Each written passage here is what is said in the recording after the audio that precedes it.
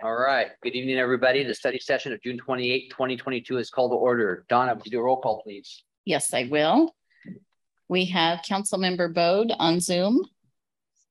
I'm here. Councilmember Sherman. Here. Councilmember Gutierrez. Here. Ernesto. Here. Deputy Mayor Schmitz. Here. Councilmember McDowell. Present. And Councilmember Peterson. Here. All right. Tonight, we're discussing the Blake and Boise decision. City Attorney Kathleen Haggard has information for us. Hi, everybody. Can you hear me? Yep. And can you see me? Kim? Yeah, I can see you all. You're very tiny on my screen. So I do have a presentation, and I actually gave this presentation this morning at the task force meeting, and I think a couple of you were present. So bear with me as I go through it all again.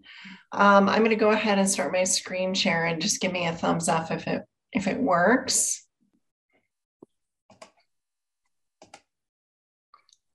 Is it working? Almost. It should be. Now you're tiny now. Oh, okay. Can you see the presentation though?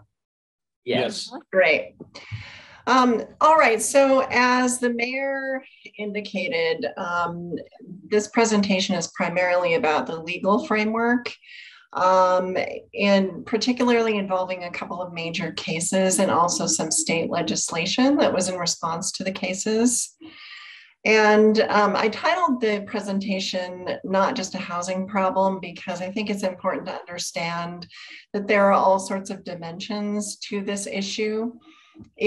Housing is a big part of it, but it's also, there's a legal framework to be concerned about. There's also a host of social justice and socioeconomic issues that play into it.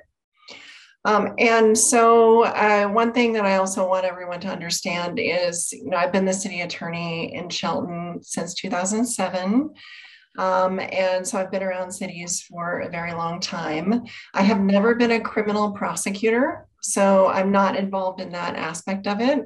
So if there are any questions that are really specific to criminal law enforcement, I'll defer those to the chief for answering, but this is just sort of the 1,000-foot broad legal framework. So the first, excuse me while I figure out how to advance this.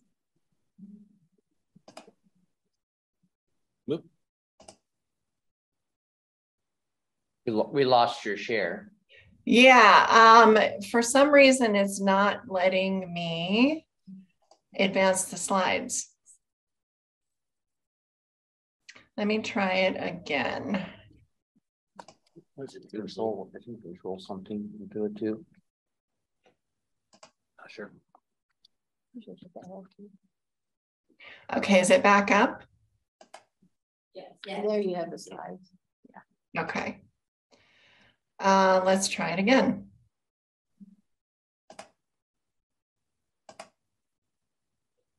No, it's still not allowing me to.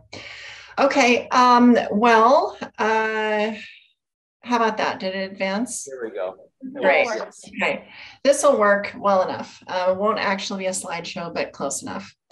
So the first major court decision that I wanted to mention was a case that didn't directly have an impact on the issues that you're seeing. It was really the state legislature's follow-up to the case, and that is State v. Blake. And that came out in 2021 at the beginning of the year. And the reason that I first indicate that State v. Blake was the correct result is because I do believe it was correctly decided from a legal standpoint. So what happened in that case was that the Supreme Court ruled that criminalizing unknowing possession of a controlled substance is unconstitutional.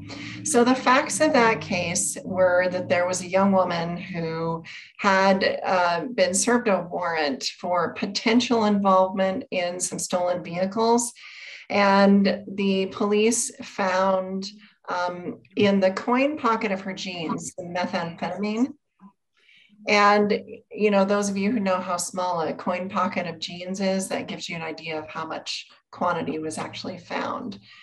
And she responded that she didn't know that the meth was there, that it was a pair of secondhand jeans that she'd actually borrowed from a friend. And she had friends also testify that they've never known her to use drugs. She testified that she's never used drugs and she did not know that the meth was there. So on those facts, the court ruled that someone who had no idea they were in possession of controlled substances cannot be charged. At the time, Washington was in an extreme minority of states that had what's called a strict liability law for drug possession, and possession of controlled substance, except for marijuana, was a felony. And pretty much every other state, or close to every other state, had this express knowing requirement in the statute. And the courts, when they got these cases, were already reading this element into the cases and not sustaining convictions or allowing charges to proceed when there wasn't a showing that the person was aware that they had drugs on them. But the court found that the entire law is unconstitutional and therefore the entire law is unenforceable. And that leads us to the next piece of it, which is the chaotic result part of it.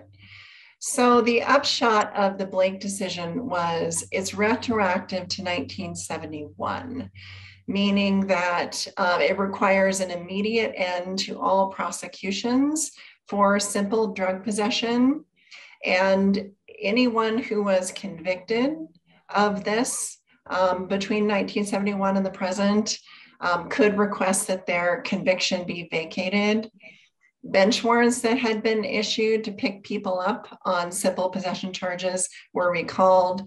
A certain number of inmates were released and sentences were modified. And the arguably most expensive part of this was reimbursement of legal financial obligations, meaning court fines and fees that were levied for simple possession needed to be refunded. And there is state funding that cities and counties are receiving to help offset the burden of refunding those obligations. So this has been a very expensive and very time-consuming fix, as I'm sure I see representatives from the court on the line, and I'm sure that the prosecutor and police can confirm that as well. But the piece of it that's more relevant when you're talking about homelessness and how you can respond from a law enforcement standpoint was how the legislature responded to the Blake decision. And that was in ESB 5476 in 2021. And the simple piece of it was that it added the word knowing to the statute. That was a no-brainer. It also reduced the penalty for simple possession of controlled substance, any controlled substance, from a felony to a misdemeanor, and encouraged but did not require prosecutors to refer people in possession of controlled substances to services rather than criminal prosecution. It decriminalized possession of paraphernalia for personal use. And it required, and this piece of it was a requirement, local law enforcement, you have to divert individuals to services, assessment and services for drug use at least twice before you can refer them for prosecution. So you pick someone up for various things, and one of those things is possession. They have to be referred for services. Pick them up again, refer for services, and then on the third strike, if you will, they can face prosecution. One thing to point out is this that did not affect arguably more serious drug crimes like manufacture and distribution of drugs.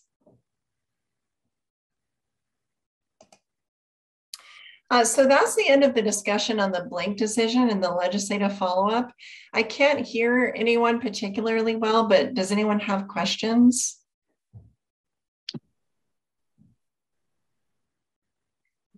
No questions? Not for this part. Okay, so moving on to the second big case, that's Martin v. City of Boise, and this was from the Ninth Circuit. The Ninth Circuit, as you all probably know, is the federal circuit that includes Washington State, as well as California, Oregon, Hawaii, a number of other states. It's the largest circuit in the country.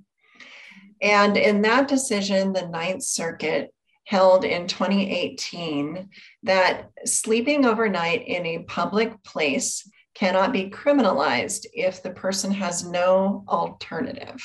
So meaning they don't have any reasonable access to indoor shelter. The simple fact that they are sleeping outside because essentially they're compelled to sleep outside cannot be a criminal offense. And the city of Boise in that case argued that shelter space was in fact available. But one of the problems with that was that, number one, there wasn't enough shelter space, as there isn't enough anywhere pretty much. And some of the shelters that were working in the Boise area were operated by religious institutions, which by itself was fine, it was great. But some of the shelters were actually compelling people to participate in religious exercise. And that's a violation of someone's First Amendment rights if they don't follow the particular religion that they are being compelled to exercise. So on that basis, the court deemed that in those circumstances, that shelter bed was not truly available. This ruling did not affect ordinances that are commonly called sit-lie ordinances. And those essentially find on a narrow basis that people can't sit or lie on a public sidewalk in certain areas of a city during certain hours. So about 20 or so years ago, 25 years ago, the city of Seattle had its famous sidewalk sitting ordinance, where at that point in time, you really couldn't walk through downtown or through the Pike Place Market or some of the more touristy areas without stepping over people, tripping over people. It was a pretty significant problem at that time. And so the city of Seattle passed an ordinance precluding people from sitting or lying on the sidewalk in very specific narrow areas of the city during business hours. And the Ninth Circuit ruled that that was acceptable.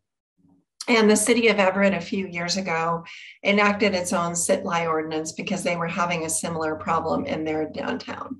So Martin v. City of Boise does not prohibit those types of ordinances. The Boise case also doesn't prohibit ordinances that prohibit obstruction of the right-of-way. So for example, if someone is pitching their tent and blocking the entire sidewalk, that could be precluded.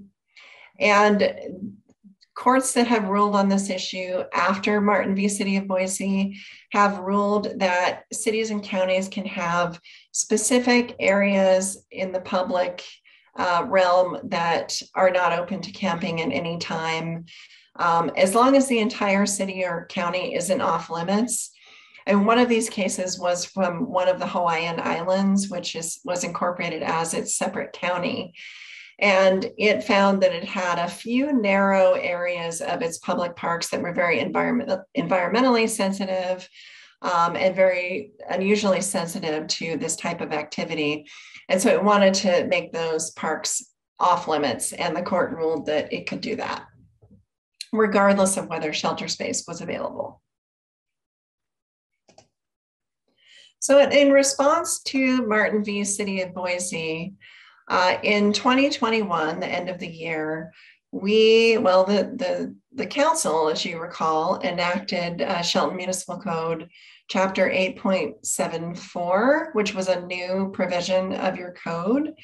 And it made public camping a misdemeanor, but only when either the person is informed that shelter services indoors are available and fails or refuses to go, or the shelter is available, but they won't accept that person due to that person's criminal record or unsafe behavior. And this is a very simple law. It's very straightforward. It goes on to say that if someone is removed from their campsite pursuant to the law, then their personal property can be cleared, the tent and their other personal effects. We can throw away whatever objects are very clearly refuse, are dangerous, unsanitary. We will collect and store whatever personal property is not clearly trash and allow for a period of time to redeem that property. The ordinance defines what available means, and it means that we have verified, a city staff member has verified that there is a shelter that has a bed and will accept the person. The shelter is free to that person. Obviously, it's not free to the taxpayers or the nonprofit or whoever is paying for it, but it's free to the person. That person can get to the shelter free of charge. And that can be that we transport them. They're able to arrange transportation on their own. They're able to walk, whatever. They're able to get there without having to expend money to get there. And then, of course, as I mentioned from the Boise case, the shelter does not impose requirements that are unrelated to safe operations, for example, religious exercise.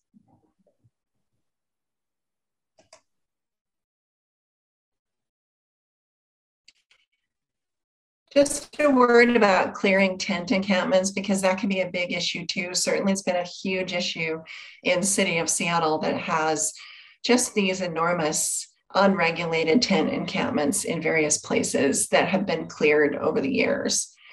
There was a case out of the Ninth Circuit, City of Los Angeles versus Lavin, that found that yes, these tent encampments can be cleared, but the city must give a minimum of 72 hours advance notice, must hold any belongings, again, usable belongings, not garbage, not unsanitary refuse, for a reasonable period of time to allow reclaiming. There's a state law case, Washington State, State v. Pippin out of the Supreme Court, that found that if someone is living in a tent or a vehicle that is considered a dwelling unit and is protected from unreasonable search and seizure under the Fourth Amendment, just like someone's house would be. So just like the police can't just barge into your house without a warrant, these dwelling units are entitled to similar protections from unreasonable search and seizure. They're arguably going to have a lesser degree of protection just because there's not very much between the occupant and the sidewalk, if you will. There's a lot more visibility there, but there's still a modicum of protection. And I believe in July, you're going to be considering another ordinance that talks about these unregulated tent encampments, or just, you know, single, double campsites that pop up on private property, and how to go about addressing those when they create a public nuisance.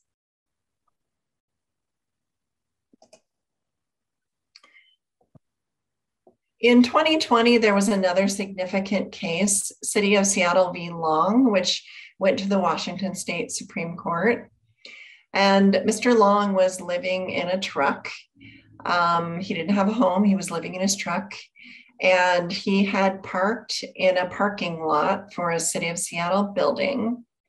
And his truck wasn't running so great. He was having trouble driving it. And he had parked in that particular location because it was close to the VA where he was receiving services. But the city, after giving him notice, towed his truck and charged him the impound fees. The city did reduce the fines and fees to about $500, but he still had no means of paying that. So a nonprofit legal organization took his case and argued that the impound fees and fines were excessive punishment in violation of the Eighth Amendment. They also argued that towing his vehicle because he was living in it violated the Homestead Act, That particular question wasn't addressed by the court because it was found not to be ripe for consideration, but just know that it's out there. The court did agree that the fines and fees were excessive punishment in violation of the Eighth Amendment, and ruled that, not that you can never charge these fees. Excuse me while I block the sun. Not that these fines and fees can never be charged, just that at the impound hearing, the court needs to consider the individual's ability to pay those fines. And keep in mind too, that this case does not preclude impounds in any way, shape, or form. If someone is blocking a stop sign, they're parked in the fire lane, they're in front of a fire hydrant, they're blocking traffic, they're in a tow-away zone, they can absolutely be towed because that's a matter of public health, welfare, and safety.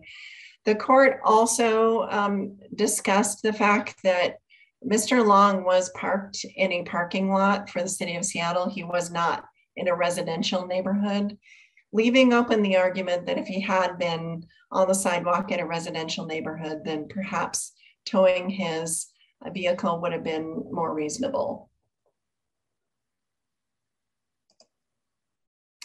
So this is my final slide, and just a disclaimer, I'm not a housing expert, I'm not a homelessness expert.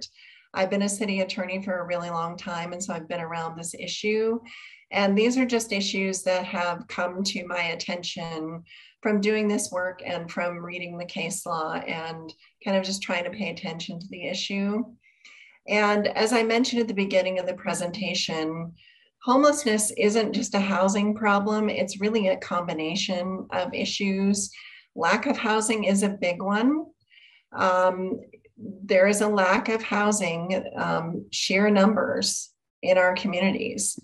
And because there is a lack of housing, a shortage of housing, that's driven up the cost of housing dramatically. Rents have risen dramatically, and rents have risen faster than people's incomes. That's created a real upward pressure on rents and a downward pressure on the people who need housing.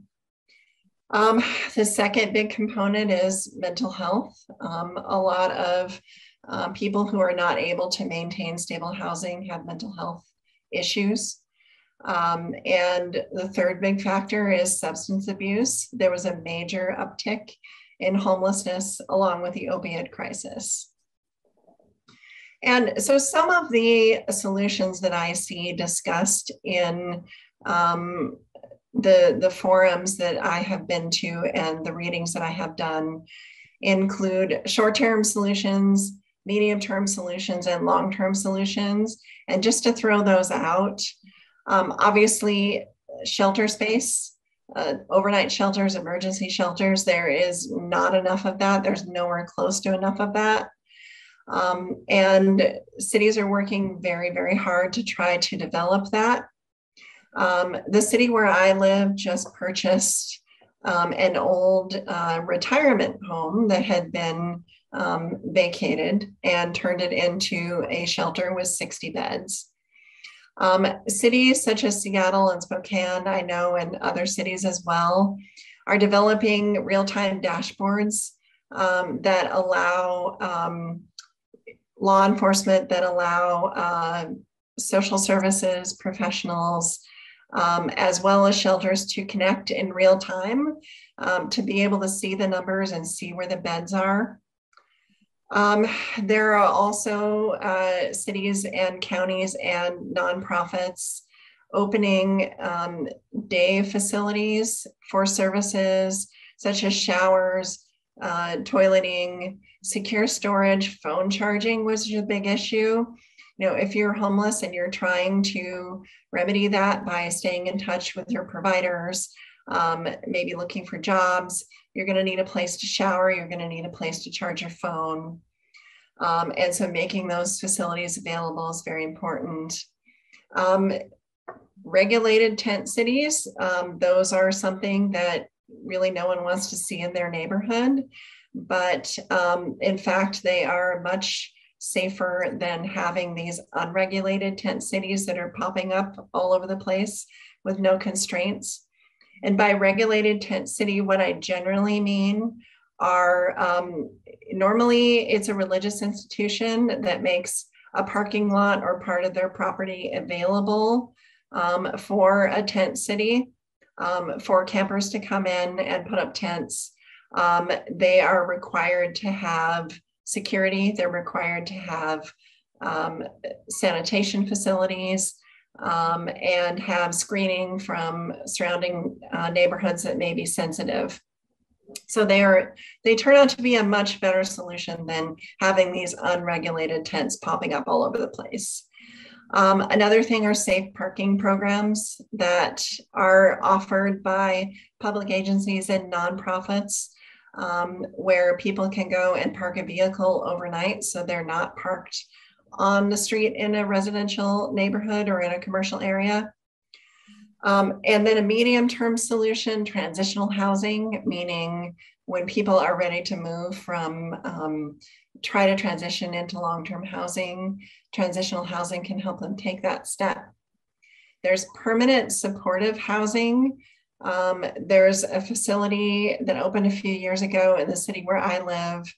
I just heard about a brand new facility in the city of Everett that opened recently, which is a recognition that there's a certain segment of the population that is always going to struggle staying in housing because of mental illness, because of substance abuse, because of other issues. And so permanent supportive housing is housing combined with wraparound services that are there long-term.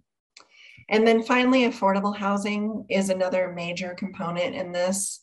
Under the Growth Management Act, the state legislature and the Department of Commerce are leaning very hard right now on primarily the more urban counties, King, Pierce, Snohomish, Clark, Spokane, those counties that have more population, to plan for more affordable housing, and not just plan for it, but to make it a reality, because that is just very much needed. Unfortunately, in some areas, we're seeing opposition to that, either from the municipalities themselves or from the community. But that is going to continue to be a struggle with our state legislature and state agencies needing to see that as a long-term solution. So that is all I have. I will go ahead and stop sharing, and then maybe I can see you all better.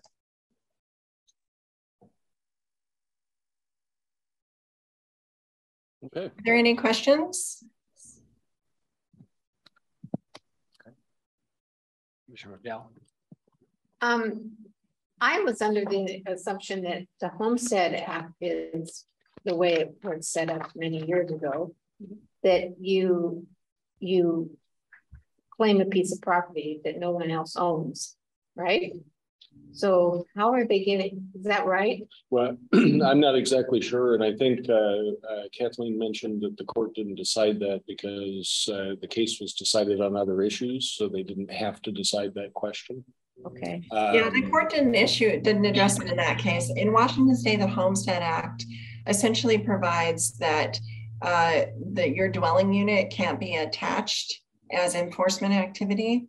So someone can't take your house that you're living in as an enforcement of an obligation.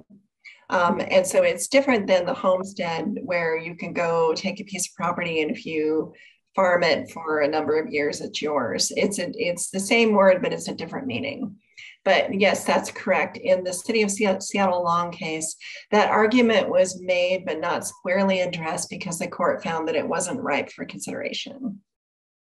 Okay, thank you. Deputy Mayor. It was in the Boise language, you spoke of sleeping overnight. It seems oddly specific to sleeping and the time of day. Does that apply during daytime? Is it sleeping? Is it laying down on the ground? Kind of is it black and white on that front? Yeah, the Boise case was very specific to sleeping overnight. Where I think the daytime issues come in is with the sit-lie ordinances. Because people tend to sleep at night and need, a place to kind of bunker down at night. That's a separate consideration from, in the daytime when arguably people can move around better and other people are trying to access businesses. So yes, the Martin v. Boise case was very specific to overnight lodging, if you will. Thank you. And a follow-up question on location. How far away is too far away for a shelter location?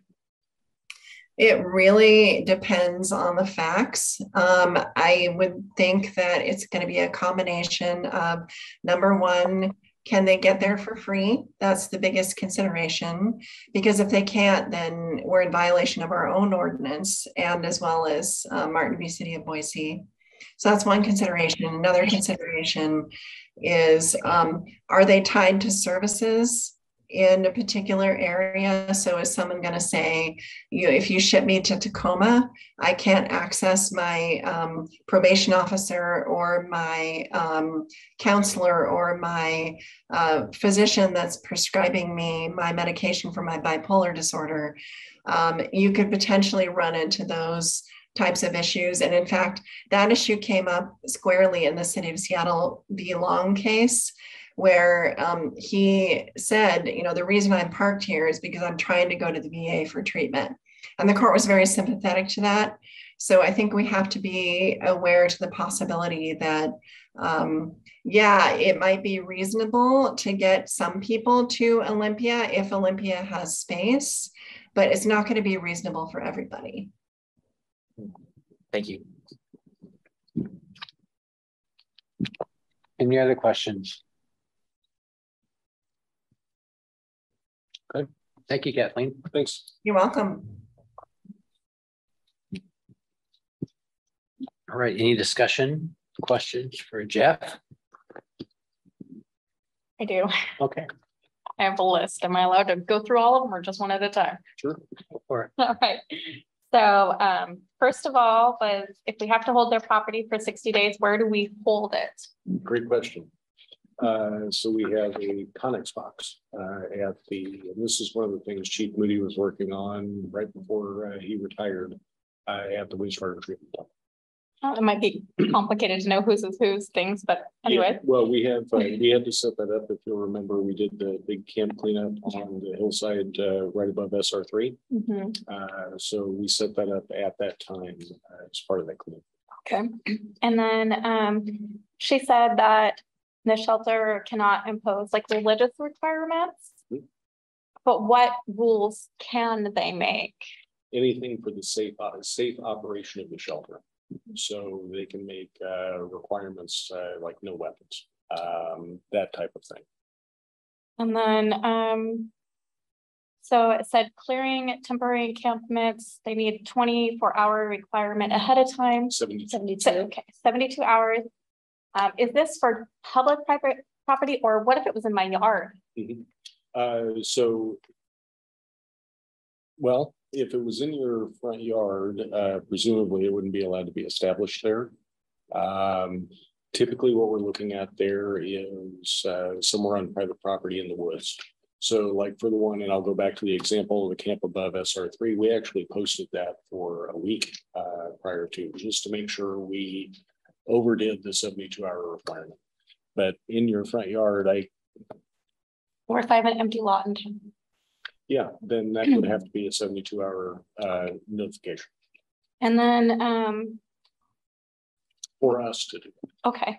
And then the part about if your home is your camper, what if the said person has a history of violence, maybe against children, but maybe they're parked near a school, a daycare, a park where children play?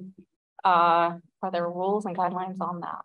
I think that would be separate. I believe there's a 600 foot, if I'm not mistaken. If they are a sex registrant where they have those conditions, then that would apply whether they are homeless or not. And enforcement can be taken on that depending on what their conditions are. Okay. And then, so this is one that just came into my head. It really doesn't have anything to do with what she talked about too much, but like campers that are in town, I have seen them plugged into public entities for power. So do we have rules and guidelines on that, like the clock tower? What are the rules and guidelines on that? Well, they have to have permission to access our power. So we could disconnect them from power. Now, whether we could make them immediately leave is a different Right, but you would ask them to unplug. Oh, absolutely. Okay. And the same is true for private businesses, like if there's a water connection. Okay, thank you very much. All right. Any other questions? Comments? Any items for new discussion? No. The study session is adjourned at 6:35 p.m.